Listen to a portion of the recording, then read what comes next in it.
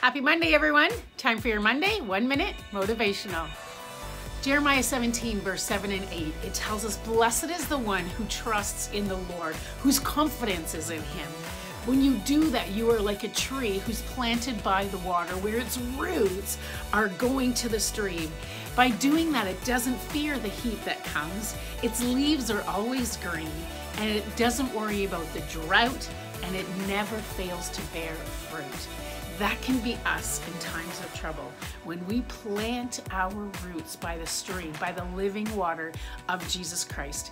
This week, as you go about your week, I encourage you to make that effort to make sure your roots are planted in the Word of God. God bless. Have an amazing week, everyone.